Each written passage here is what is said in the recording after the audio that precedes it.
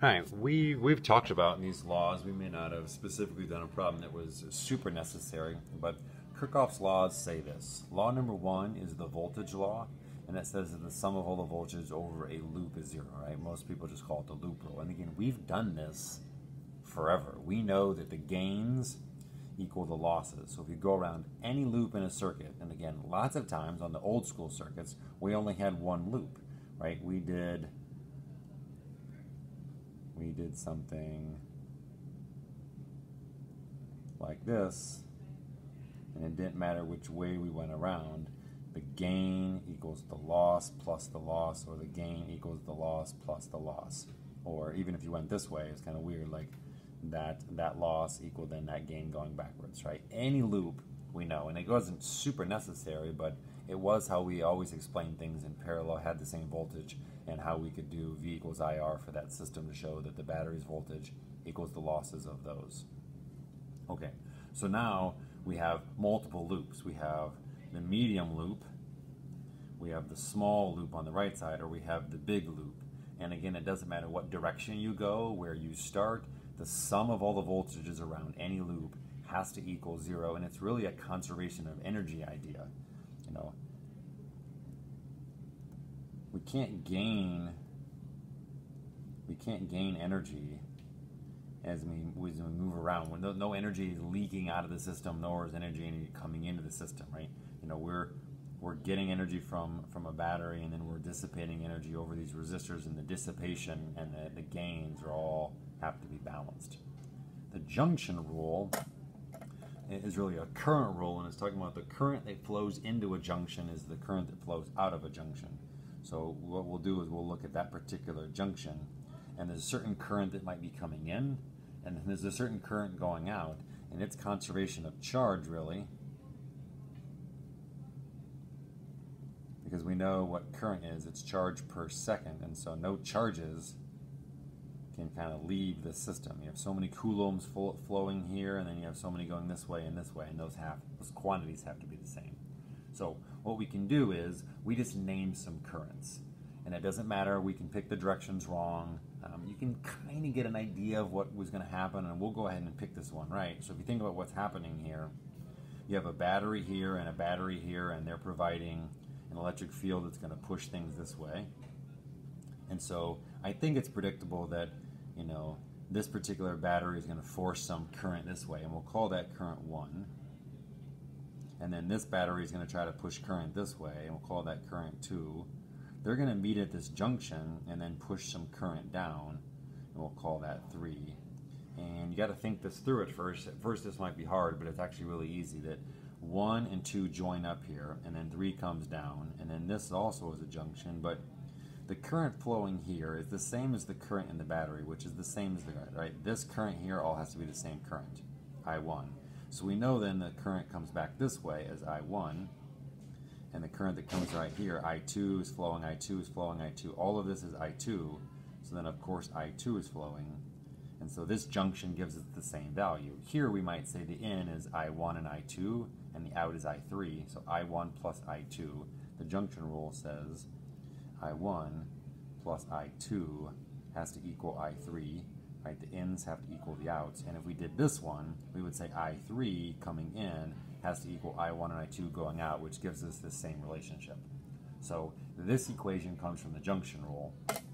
Now we can do the loop rule, and we can start wherever we want. I'm going to start, I almost always start below the battery. So I'm going to start here. And so if I do this, I'm going to gain 36 volts. And then I'm going to lose. How many volts am I going to lose going this way across the resistor? Well, remember, V equals IR. So if I know the current and I know the resistance, I know the voltage drop. So this is just I1 times 5 is that voltage drop. And I'm going to do this, I'm going to do the medium loop. I'm going to lose that, and then I'm going to lose another voltage over here. I'm going to lose I3 times 4, and I'm going to go this way, and I'm going to lose another I1 times 3, and I know that's equal to 0. Again, the gains equal the losses, which is what the voltage law and the loop rule says. Gain loss, loss, loss have to be equal, and that's the medium loop. And I'm going to rewrite that. See how this is minus 5I1 and another minus 3I1? Those are actually the same current. So this is 36 minus 8I1 minus 4I3 equals to 0. And then now again, you can do one more equation. Think about how many variables you have here. You have 3 variables. You don't know I1, I2, and I3, but you know everything else. So you can either do the big loop, boom, boom, boom, or you could do this loop. Okay, I'm going to do that loop. I'm going to do the small loop. So I'm going to start here around my loop, and I need to do a complete loop here. So I'm going to gain 26 from this battery, gain 26, and then I'm going to lose, again, current time resistance is voltage. So I'm going to get 4I3, and then I'm going to lose 2I2, and that equals 0. And what you have here is you have 3 equations, equation 1, equation 2, and equation 3, and you have 3 variables. So at this point, it stops being physics and it just becomes math. It's 3 equations and 3 variables, and you have to solve a system. Okay? I'm going to show you how to use matrices to solve it, but again, it's not like substitution wouldn't work. You could easily solve this equation for I3, which it already is, and take I1 plus I2 and put in I1 plus I2 right here, and I1 plus right here, and then you'd have 2 equations with just I1 and I2, and you could solve that with an additional substitution step. Okay? What I'm going to do is I'm going to write out all 3 equations here, and I'm going to rearrange them just a little bit. So I'm going to look at this equation first, and I'm going to call it I1 plus I2 minus I3 equals to 0. I'm going to look at my second equation, and I'm going to add these to the other side, and so it's going to be 8I1 plus 0 I2s, and then plus 4 I3s, and that's going to equal 36. And then I'm going to add those to the other side, and I have 0 I1s plus 2 I2s plus 4 I3s equals to 26. And if you remember matrices, I'm going to take this system of equation, I'm going to turn it into a matrix. And again, I'm going to use the coefficient matrix here, and I'm going to go 1, 1, negative 1, 1, 1, negative 1, 8, 0, 4, 8, 0, 4, 0, 2, 4, times the matrix, I1, I2, I3.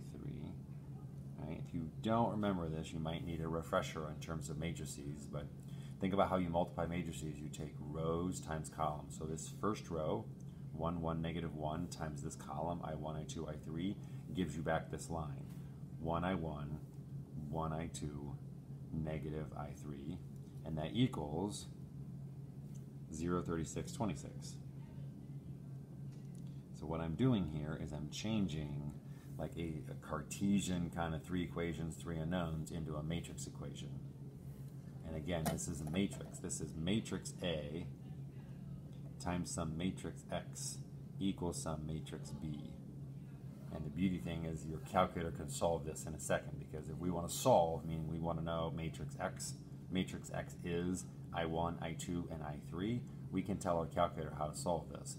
Because what your calculator can do, again, reminder of matrices, if you have matrix A times matrix X equals matrix B, you can multiply by A inverse, which is the inverse matrix.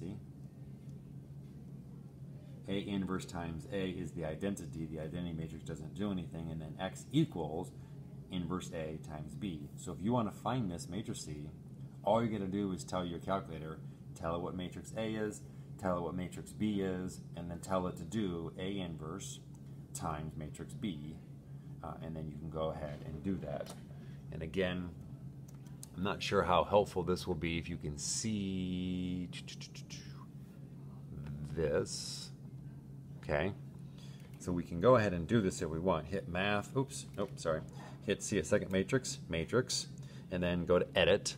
So I'm scrolling over to edit, and I want to make matrix A. Matrix A is a 3 by 3, and then it's 1, 1, negative 1, 8, 0, 4, and then the last line is 0, 2, 4. Okay, I've told it what matrix A is. Quit, back into matrix, see the little blue matrix. Now I want to edit matrix B. Matrix B is a 3 by 1, and it is 0, 36, 26. Okay, get out of there. So now your calculator knows matrix A and matrix B, and to solve for this, we just do this math. We just need to tell our calculator to go ahead and multiply, well, find matrix inverse A and then multiply by B. So go ahead and do second matrix, and I want to use A. I don't want to edit A, I want to use A. I don't want A though, I want A inverse, so go ahead and hit that button to give you A inverse, and then go second matrix, and then to B, and then use B. So it's now I'm telling my calculator, multiply matrix A, or A inverse times B, and I get 2, 3, 5. So 2, 3, 5 is matrix X. X equals 2, 3, 5. And what that's telling me is, it knows then that I1 is 2 amps, I2 is 3 amps, and I3 is 5 amps. And so what we're saying is 2 amps, 3 amps, join to 5 amps, come down, and then split back to 2 and 3 amps. And then we could find all these voltages. Okay, so I'm going to check this just to make sure everything works. Let's look at the voltages on all these things. If we know I1 is 2, then this better be 10 volts. Right? 2 amps going through 5 ohms is 10 volts there. Okay, I3 was 5 amps, so then 20 volts here. And then I1 was 2 amps, so that's 6 volts here. And this is I2 at 2 ohms. I2 was 3, so this is 6 volts. And now we can just check to make sure we did everything right. So first, the junction rule works. 2 amps, 3 amps are coming in, 5 amps are going down, right? The junction rule is satisfied. And now let's look at the loop rule. Gain 36, lose 10, lose 20, lose 6. 10, 20, and 6 make up 36. So our 3 losses do equal our gain. And then if we do this loop, we can go up 26, down 20, down 6, and 20 and 6 equal 26. So both of these things we verified are true based on our answer. If you don't want to use matrices, which I think you'd be crazy not to because your calculator can do that very fast, then you just have to solve this algebraically and go back to Algebra 2 and remember how painful it is to solve a system of 3 equations and 3 variables. It's you can just make lots of mistakes. Your calculator can solve matrices really easy. Putting something in matrix form is easy. You know, you're just rearranging. These all do have to be in the same order. So it's like 1, 2, and 3, 1, 2, and 3. Hopefully you understand that I put that in that order for a reason. But this is Kirkchhoff's laws, and it can do as many as you want. You can make these systems as crazy as you want now, and it doesn't actually change the math because you just keep doing, you know, a loop rule or a couple loop rules and a junction rule. And even if you have 5 equations and 5 variables, you still just set up the matrix equation, and your calculator takes the same amount of time to solve when you're using that. Okay, so this is a pretty good example of Kirkchhoff's laws of being applied, where you have multiple batteries and multiple loops, and you know, you just can't use some of that old stuff. Okay.